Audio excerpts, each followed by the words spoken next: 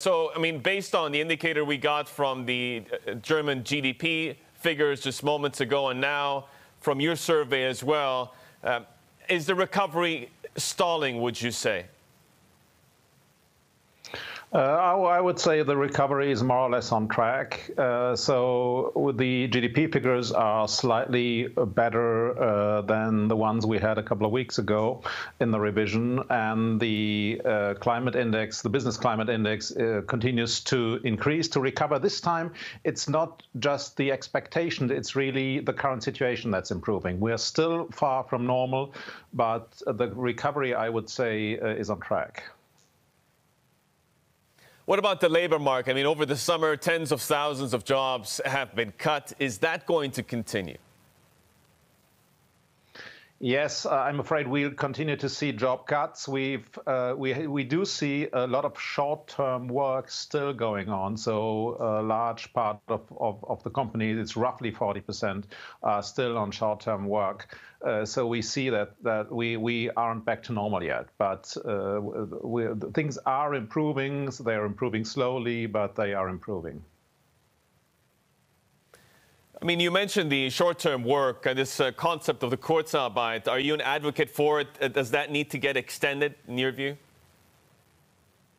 I think it is a good instrument to deal with short-term crisis. Now, extending it would mean we extend something that would last until March next year anyway. So I think it's too early to extend it. It's a good instrument, but there is a danger that in areas where we need structural change, where we need people to move to different jobs, we prevent that structural change. So it's really a trade-off.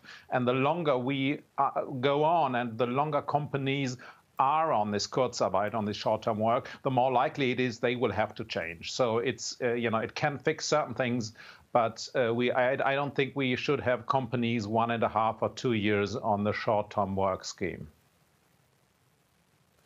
From what you're seeing in the data, Clemens, should the ECB offer more stimulus as we go into the end of the year? And sort of what kind of measures would really help sustain, I mean, what is clearly still a very fragile, very nascent green shoots of an economic recovery? Let me put it that way. I think we need to see that the German situation is better than the average situation in Europe. The European economy is suffering really from the difficulties with tourism, with travel. So it's a fragile situation. At the same time, I think it would be too early for the ECB to enact further stimulus. I think we should observe how the current measures work. And then see what's going on. There's a lot of stimulus in the economy. There is a lot of fiscal stimulus. I think what needs to happen now is the European recovery program. We need to get these projects going. That's more important than more monetary stimulus, in my view. There's been a lot of back and forth in the press, Clemens, about whether or not the Schuldenbremse or basically the brake on some of the debt regulations should be continued. Do you think that rule should stay suspended going into next year? I'm afraid it has to remain suspended. There is no way in which we will return to a balanced budget in the at the federal level next year. So it will have to be suspended next year, and I'm not even sure we can get back to it in the year after that. At the same time, I think the signal is important that there is a strong commitment to fiscal solidity and consolidation in the medium term, but not now. There is no return to a balanced budget next year. So as we look forward, then, what should the priorities be for the government in terms of bringing together the right tools for a fiscal package to really sustain some of what you're talking about?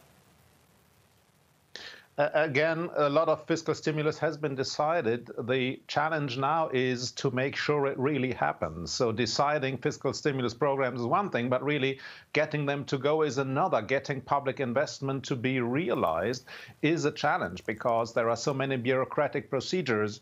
We have to make sure that these things really happen. There is a danger that the public investments that have, where we have the money ready now, that they happen in 2 or 3 years from now when the crisis is over. So I think at the moment it's more a question of implementation. The other thing is we need to make sure that we do not have to return to a general lockdown. We see infection numbers rising everywhere at the moment, and that is a challenge. It can be handled if we act decisively when there are local outbreaks. But what shouldn't happen is another general lockdown. We need to avoid that.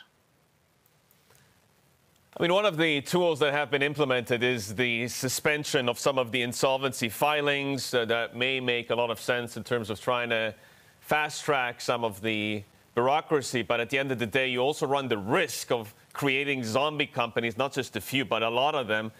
Is that something you're beginning to think about as well? Absolutely. That's a tricky question. So I think it was right to suspend this because we don't want courts and other institutions to be overburdened with insolvencies. At the same time, there is a danger that they get overburdened once we get back to the old rules. So I think it's now time to think about new procedures, possibly to facilitate the restructuring of some companies, for instance, creditors agreeing on a haircut. And things like that. So we need, I think the rules should remain suspended for a couple of months, but at the same time, we need to think about new procedures making this entire insolvency process more efficient and quicker.